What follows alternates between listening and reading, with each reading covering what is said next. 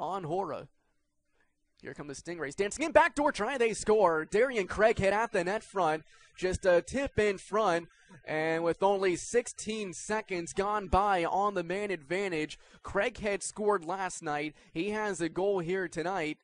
And South Carolina strikes first. It's 1-0. Zimmer chipping and chasing into the South Carolina zone. Centering pass in front, a shot, they score! A shot coming in right from the slot area. Liam Pecoraro leading the charge to the Greenville bench. Pecoraro from between the circle. He'll start this offensive attack. 15 seconds left on the power play. Along the right face-off circle, Wedman scores! Matt Wedman with a wicked wrist shot from the right circle, just absolutely beating Alex DeBow. It's a power play goal. So Greenville takes their first lead of the night.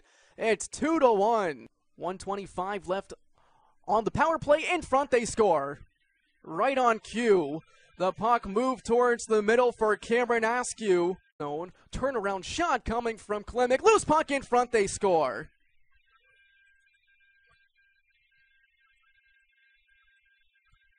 Along the right wing, it's a 2-on-1 for Greenville. Rinaldi going to the net, has Reddick with him, a pass across for Reddick! He scores! It's Matt Bradley on the pass across rather than Reddick, 13, not 19. Regardless, 2:01 left in the third. The score is tied at 3 goals apiece. Mason Morelli for the Stingrays. Moving into his right, shades to the middle, a shot, he scores. Mason Morelli. And South Carolina leads 1-0 in the shootout. Now we progress to the bottom of round 2. Morellis in, shading to his right. Right face-off circle, back towards the middle. Morellis in, shot safe made by Alex DeBow. Trying to go 5-hole. DeBow said no, and the ball game is over. In a shootout tonight, the Greenville Swamp Rabbits fall by a 4-3 final.